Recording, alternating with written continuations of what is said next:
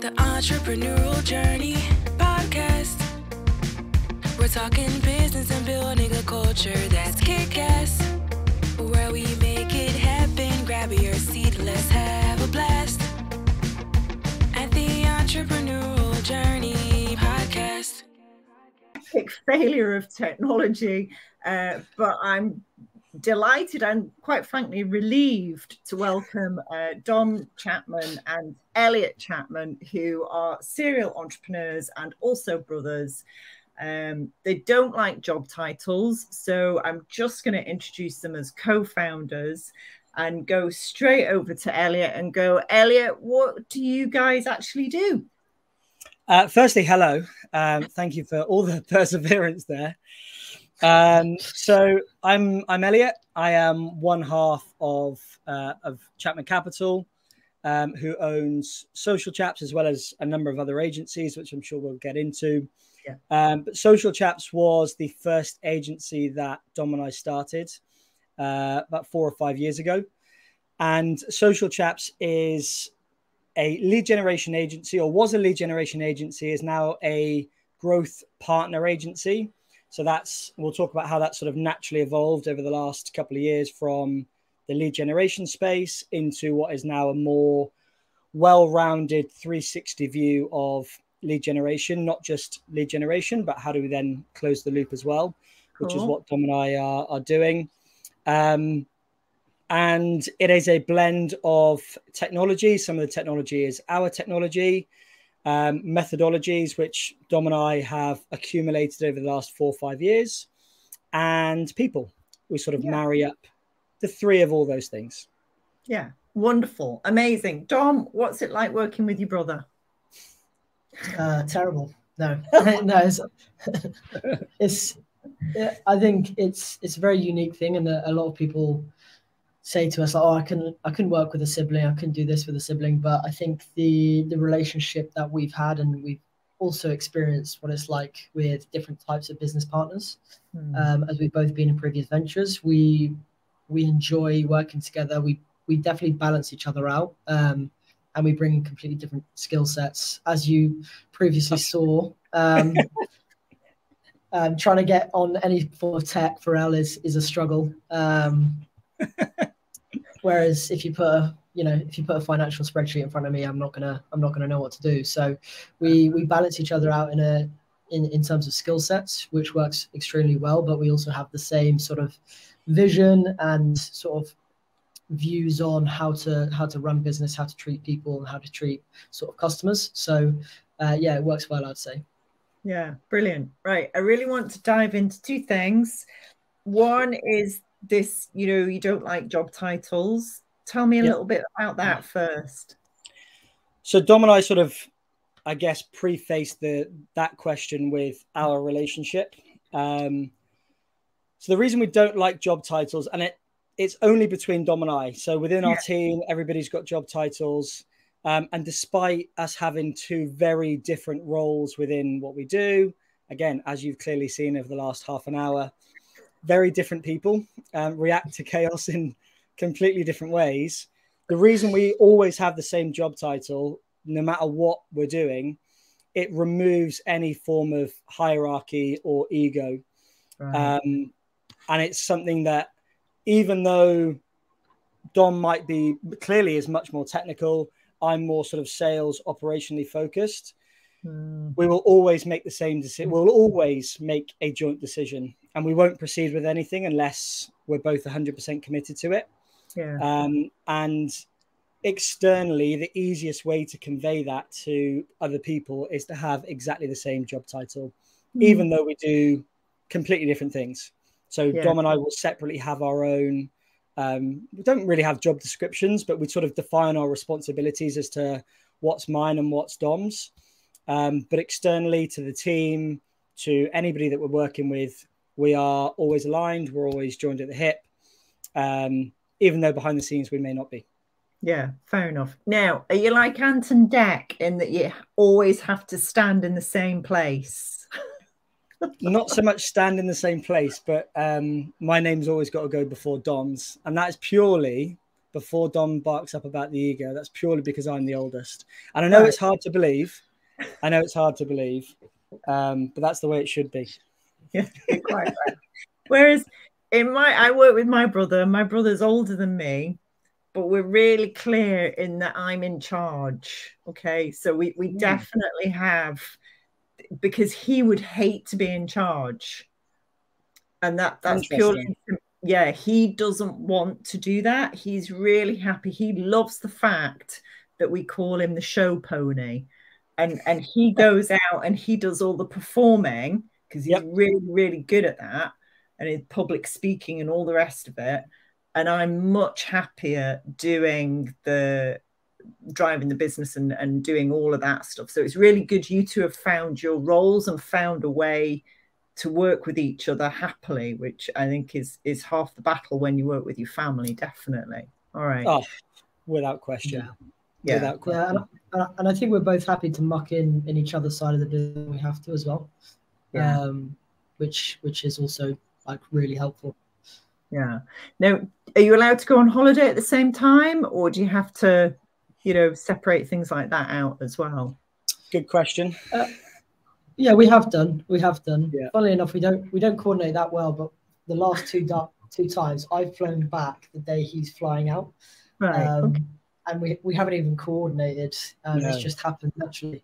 So generally we sort of take it in turns to have time off.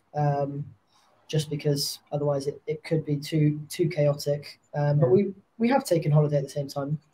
Yeah, we've gone on holiday together as well. How mad is that? So we go and relax, get away from work, and you're sat on a sunbed next to your brother, your colleague. But what is with that though? We are quite strict on when to talk about work and when not to talk about work. And I think people find it weird that we genuinely do have like a brother mate type relationship as well as a business relationship. Yeah. So genuinely enjoy spending time with Dom, like outside of work and socializing. We've got sport that we enjoy doing together. There's exercise that we enjoy doing together. So it very much is sort of like a layered relationship. You know when to turn it on, and from Friday through to Sunday evening, there won't be any conversation whatsoever about work because we both respect each other's time. Totally. Yeah, me and my brother, we have the same rules, definitely. And it works. It works really well. So let's go back to Social Chaps, because you said it's kind of evolved, but how did it begin in the first place? Dom? Yeah. So Social Chaps have sort of begun out of something that me and Elle were doing beforehand. So I was running a tech startup in the sort of recruitment technology space. So I'd raised and I was trying to figure out how to get in the room with HR directors, recruitment agency owners, and engaged a few marketing agencies, engaged a few sort of different types of consultancies, and I was quite young and inexperienced at the time. So just thought, give it to them, they'll know what they're doing, pay them a fee and they'll get me in the room. That didn't quite happen. So sort of fired those people and decided to start to figure it out myself. With that, I built a bit of a system within STEMX. And I was working with Elle, so we shared an office in Bournemouth. So we would be working together on this little system, and I was testing it with STEMX, I was testing it with South Coast Network. Elle was involved in the family business. And over probably a period of 6 to 9 months, we got this system working, which was you sort of put the data in the top end, worked really hard on sort of the copy and the strategy, and then leads would sort of come out the other side. So we built this system internally. We both went on to exit, and that was sort of how Social Chaps begun. But even at that point, we didn't realize that was the product or the service. We were using that to find find clients, but we almost didn't know what we were going to do for those clients at that point. And now you can talk about sort of South Coast Network and your perspective on it. Yeah, so similar, obviously sharing an office. The only thing I'd probably add to what Don was saying was I experienced the same thing with a marketing agency, and we were both sort of bitching about having bad results and a bad experience and not quite getting what we expected. So I just added fuel to the fire, really, rather than any major solutions. But we were very much the guinea pigs of our own source. We took our own medicine, and that helped us from a consultancy double the size of the business. We went from 2.5 million turnover to over £5.5 million a year turnover. And at which point I was very happy to walk away and say goodbye to consultancy life. That was a transition into what was then Social Chaps. But even at that point, we'd both exited roughly at the same time. It was strategic in that we both knew that we were exiting. We both knew that we wanted to maybe try something else. We'd enjoyed this project. We tried other failed ventures previously. So we knew that we were going to do something, but I don't think we realized that it was going to turn into, I don't think anybody does really, but we definitely didn't foresee it turning into what it is today. One of the things that we did say is we never wanted to have any employees. Yes. And that quickly went out the window after 4 weeks when our sister, the business was growing quite quickly. It was maybe a little bit longer than 4 weeks. It was probably about 6 months, actually. Business was doing well. We were about to take on our first employee, somebody else. It's about 8 o'clock at night, and our sister Sammy called me and was like, "I'm leaving my job. I'm out. I need a job." I'm like, "Can you do what we need you to do?" She's like, "No, but I'm out. Like, I need." She was just going back after maternity with her first child. Called up Dom. I was like, "We're in a bit of a situation here. We've got to hire Sammy." I was like, "I don't think she can do the job." I was like, "I know, but we've just got to hire her. Otherwise, we're going to get a load of grief from mum and dad, and it's just not worth it. Let's hire her. If it works, it works. If it doesn't, it doesn't." Hired her the next day, and I'm sure Don would agree, probably one of the best hires we've made. She's been unbelievable. 5 years down the line, she's still with us in a slightly different role. Misreliable, yeah. So it's very much within the family, and again, no real plans to do that. Definitely didn't want to hire her, and openly would say that to her. Yeah. Regularly do say that to her, just reminding her that she's very lucky.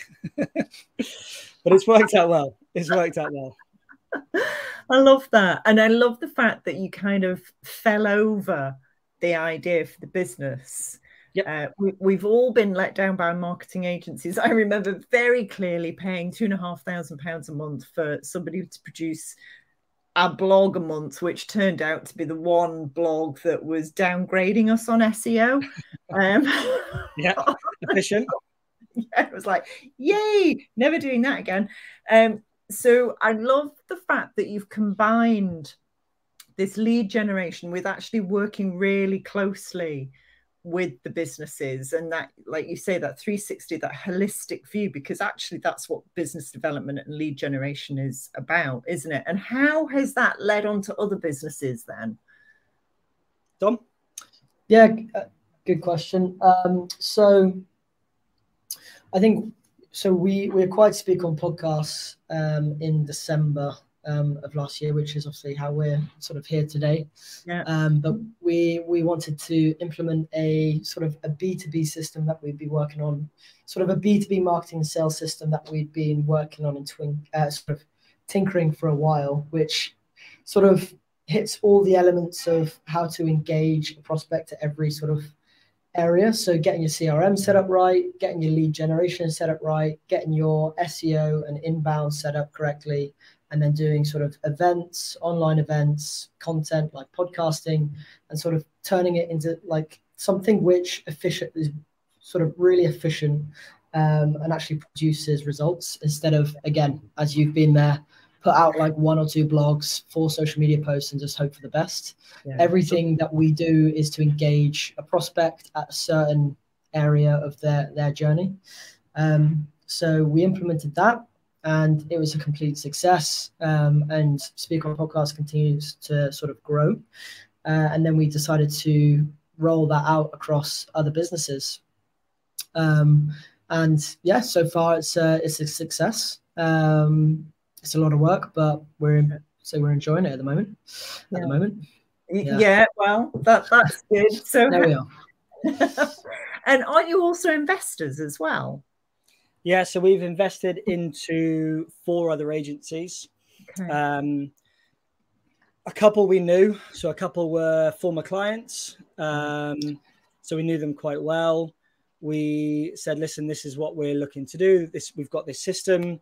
We are looking for a small number of agencies that we know we love to work with, where we can actually invest in you, become part shareholder, align ourselves to your vision, which is potentially to exit in a number of years.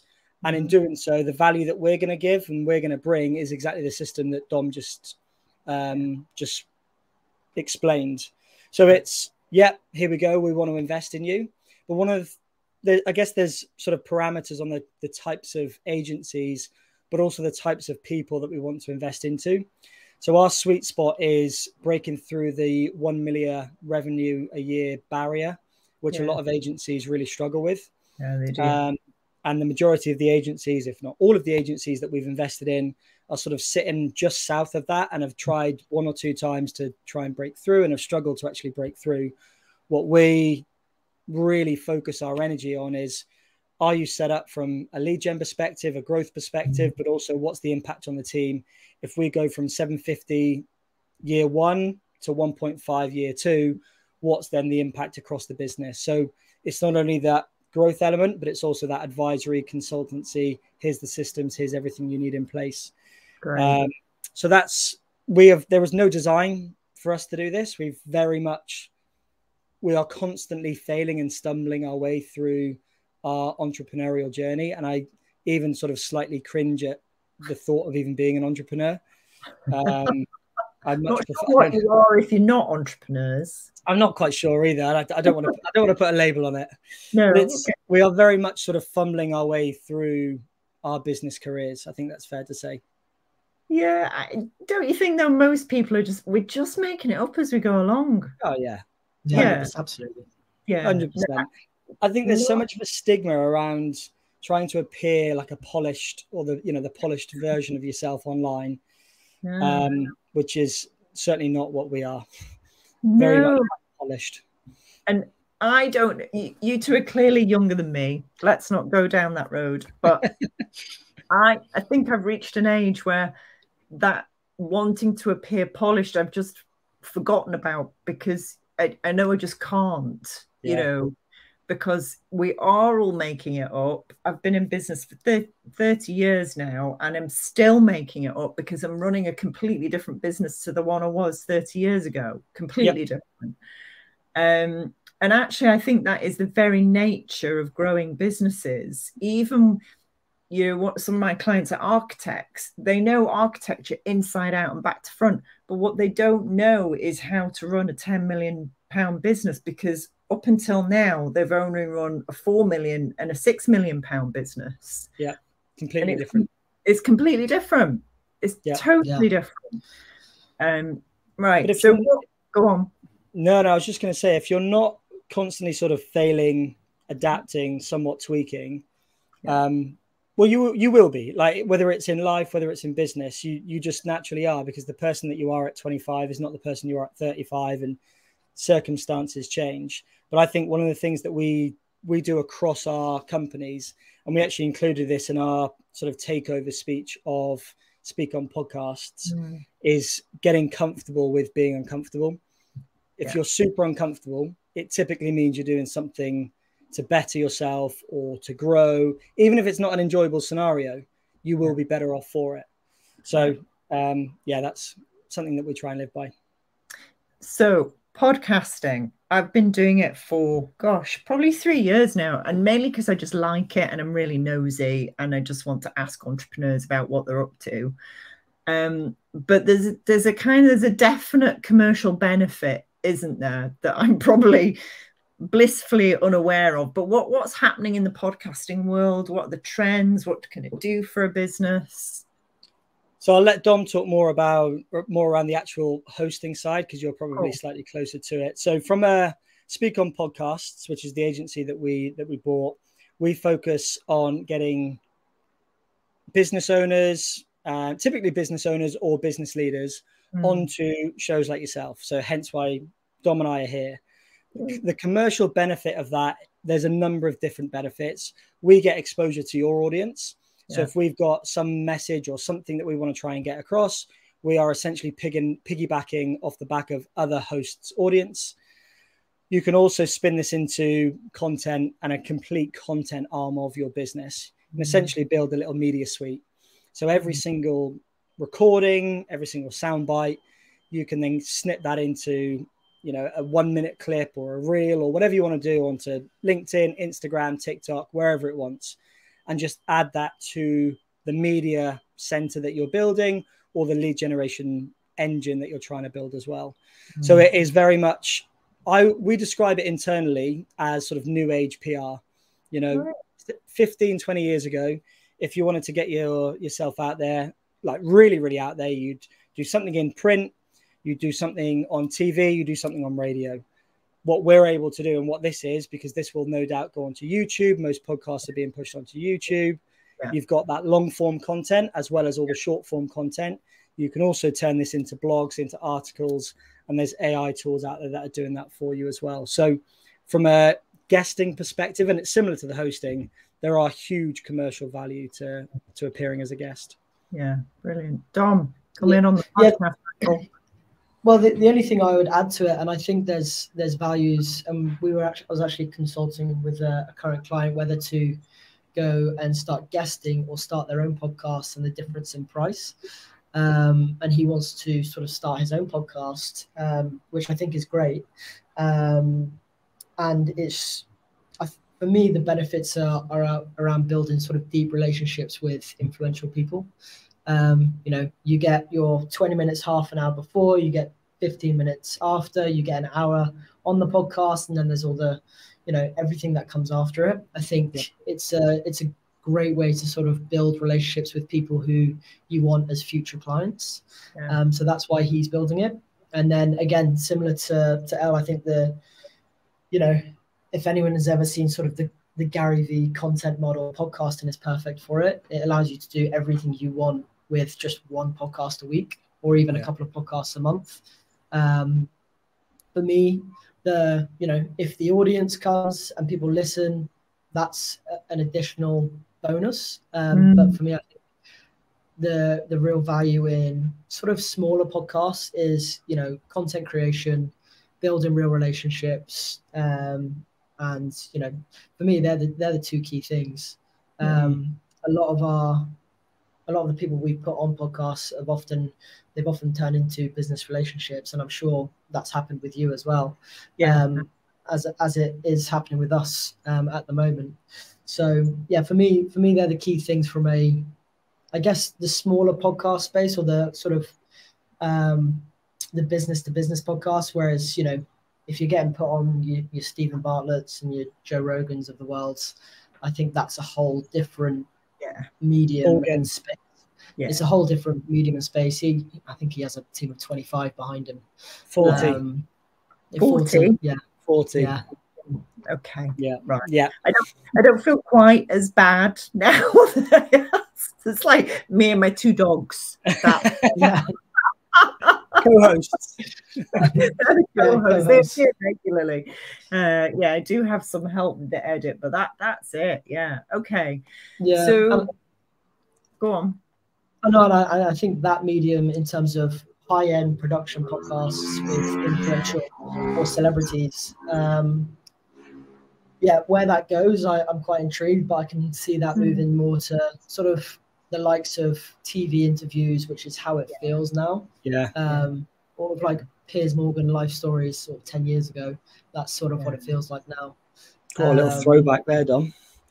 Yeah, little throwback. Do you know, it's really funny. I like Joe Rogan, but it depends on the guest he's got. So I'll only listen to him when he's got a guest that I really, really want to listen to.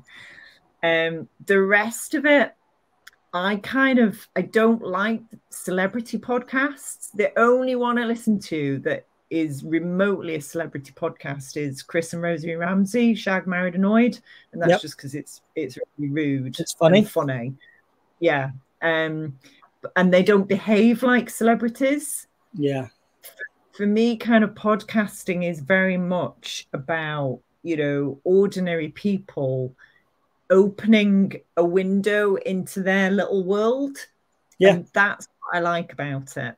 Yeah. Yeah, I agree. Dom and I actually had our own podcast before we realized how much work was involved. Right. Dived in probably about 4 or 5 years ago, and we were interviewing just fascinating people. There was no consensus. It was people who have got a story, but specifically not celebrities.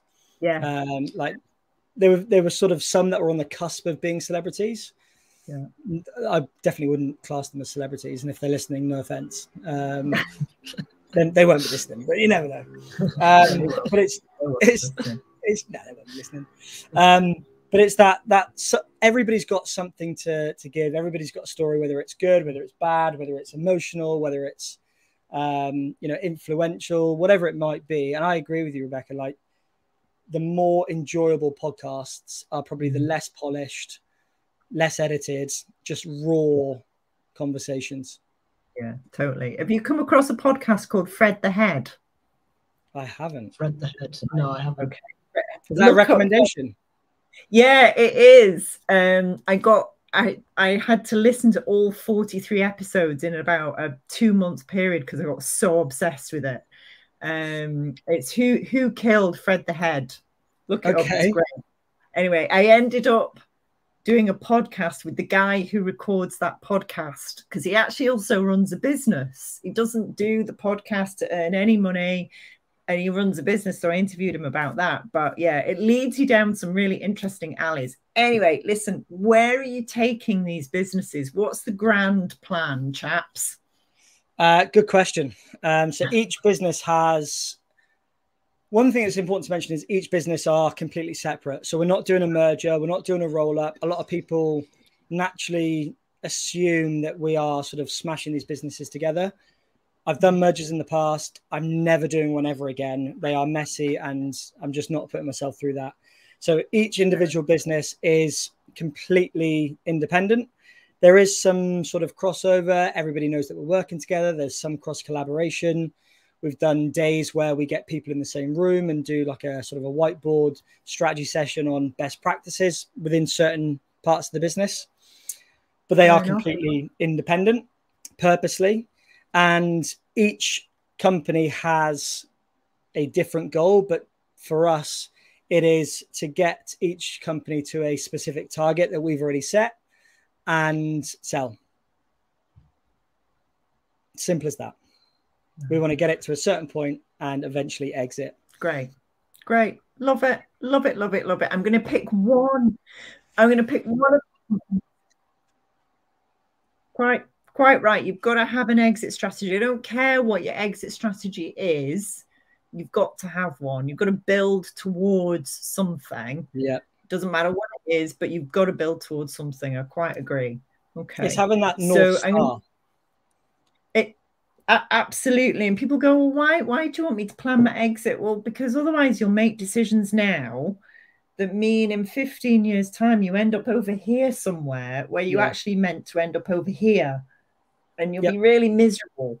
So unless you plan where you're heading, you could end up nowhere. Yeah. Nice and doom and gloom there. I like that. Totally. Right. Let's take social. Yeah. I'm a mank. I've got a black sense of humor. So let's take Social Chaps. I'm mainly taking that business because that's the one that's been around the longest. If that had a personality or a character, how would you describe it? Wow, that is a question perfectly set up for Dom to answer.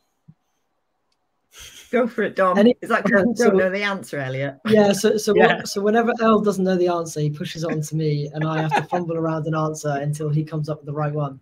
Every time. I had noticed that. But I think the thing with Social Chaps is a really easy one in terms of personality, because actually we didn't really build Social Chaps to exit as such. the personality and what Social Chaps is me and Elle. And it has been sort of its own sort of detriment that we built it that way. And we are sort of working hard on that at the moment to change it slightly, to give it a bit more of a North Star and switch it up. But yeah, the personality of Social Chaps is definitely from me and Elle. So it's very, led on relationships. A lot of people these days, especially in agencies, they'll stick to Slack, they'll stick to email, whereas we're very much pick up the phone if there's an issue, figure it out, take people out for some breakfast, coffees, lunches, actually build real deep relationships, and understand the sort of the end goal of what the project is, which again is a bit of a difficulty when you're trying to pass clients on to other people, and they always end up calling you back because you've built a friendship almost with those guys. So Elle, you've probably had enough time now. Go on. Well, I was actually amazed how you fumbled your way through that. That was go on, Elliot.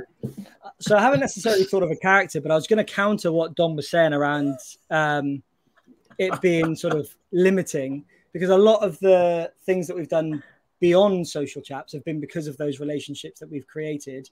And it's, I guess we're sort of that, I don't know whether COVID changed it or what, but there is a reluctancy to meet people face to face in the business world that we're in today, because the technology is now there to not be able to. But you don't create deep relationships, in my opinion, without consistently looking into the whites of somebody's eyes. And I am a big believer in, whether it's lunch, coffee, dinner, beers, whatever it is, having that 2-3 hours where you're getting to know somebody intimately over a period of time is much more valuable than consistent half-an-hour Zooms. Thanks for listening, everybody. Did you know at TriCrest, we've built a kick-ass culture, coach and consultant program. So if you're a business coach or consultant and you're looking for something new, add to your toolbox, or even escape the 9-to-5, join us at our next event. Links in the information on the podcast. See you there. The Entrepreneurial Journey podcast. We're talking business and building a culture that's kick-ass.